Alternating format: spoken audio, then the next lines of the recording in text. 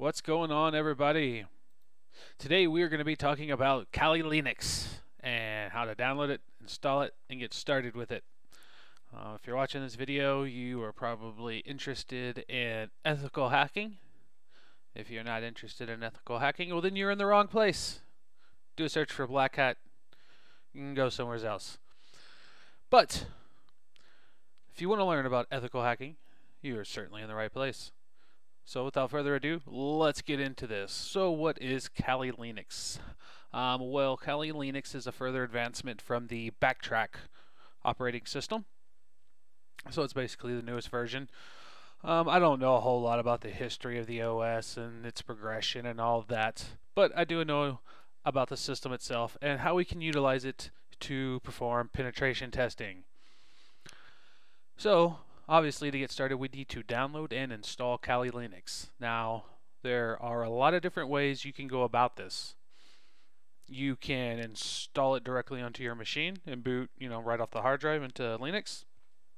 You can do a dual boot. We have Windows and Linux on there.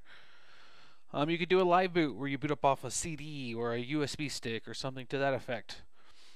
And then you can also run it in a virtual environment.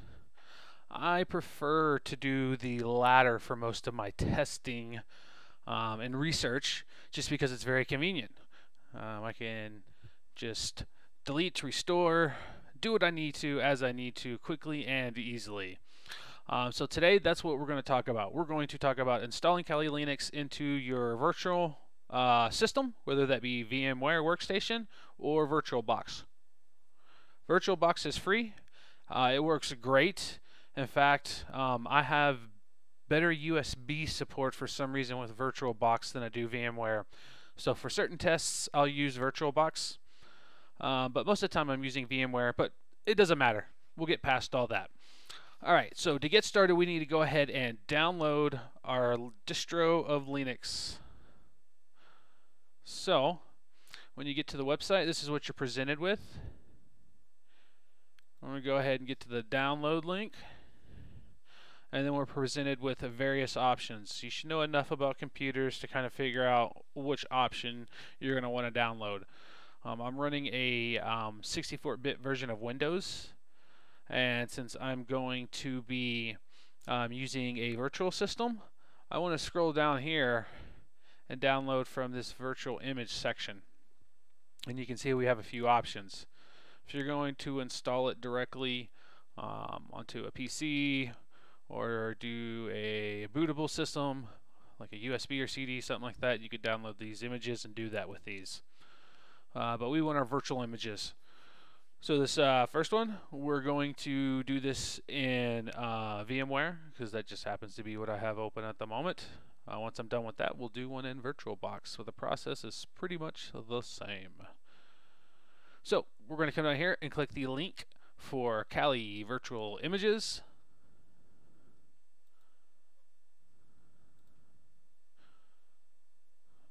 We're going to scroll down here, and we have the 32-bit and 64-bit options.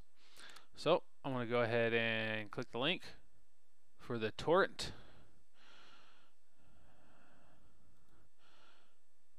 Going to go ahead and let that load. And over off here on the other screen, that is beginning to download. So I'm going to go ahead and pause this, and we'll get started once that is done downloading. Alright, that is finished downloading. So let's go ahead and extract it.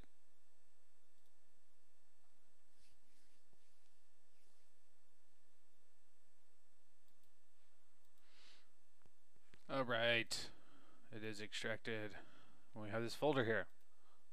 Let's go ahead and open up the folder.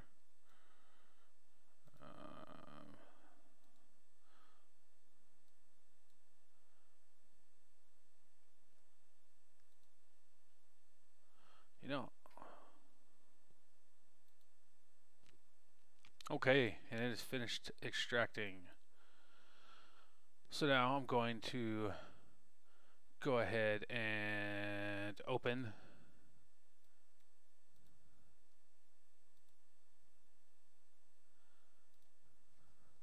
the image that we just downloaded, and now we have it loaded inside VMware. So you can see it's actually a duplicate because I already had one loaded.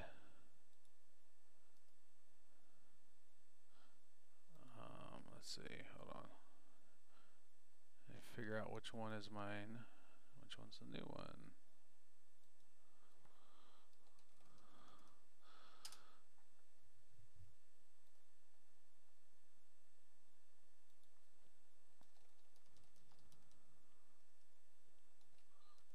Alright. So then what I would do before you get started, go ahead and get to the settings and make all your adjustments. 2 gigs is alright. I got mine running at 4 and I'm pretty happy with that, but you can adjust that and do as you so see fit. Feel free to adjust the hard drive space. 30 gigs has been working out fine for me, but if you need more, go ahead and add it. I think the most important thing new people will have issue with is getting their network configured properly so they're able to communicate and communicate with the web and other virtual servers. So this is your network settings. If you're new to this and you just want your new server to be able to connect to the internet just like your normal computer or your host computer, just select NAT and you should be good to go.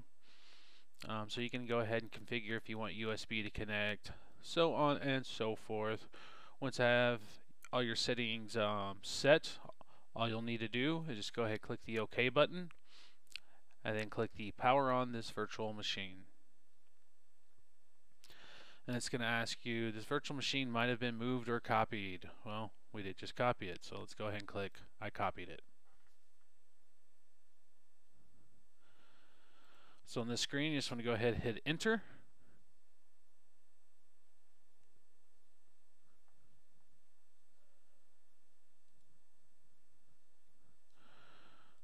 And the username is going to be root, and the password is Tor, T-O-O-R, or root spelled backwards.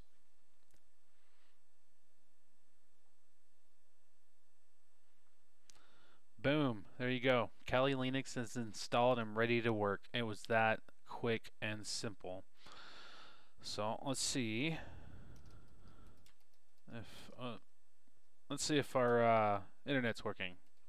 Let's ping something. Yep, sure enough. Okay, now the first thing you're going to want to do whenever you get this installed is go ahead and run the following command. This is going to go ahead and update your Kali Linux to the most current version, so all your software is currently up to date, because there's new updates all the time to various packages. So go ahead and hit enter on that. Let that rock and roll. And we'll go ahead and let this go for a little bit just so you can see what it does.